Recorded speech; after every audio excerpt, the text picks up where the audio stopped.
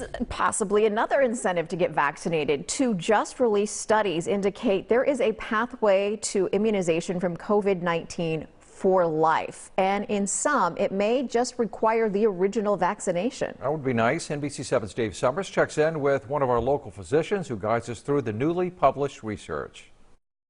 There has been great concern about how long the vaccines will protect us and whether an annual COVID-19 shot is necessary.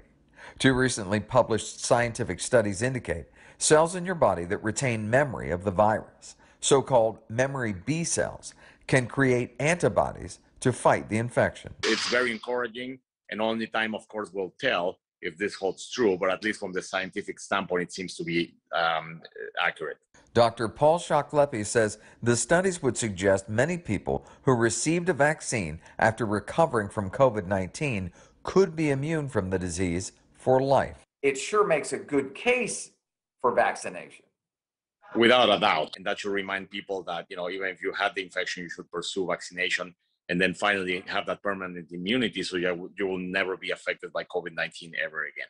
The studies were published in the journal Nature and bioRxiv on Monday.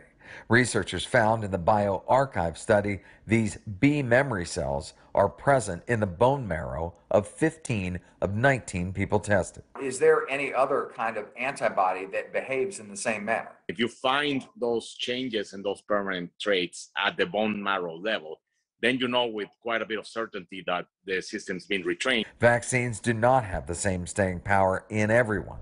Dr. Lepe says those vaccinated people who have not contracted the disease will likely need more doses in the future. Dave Summers, NBC7.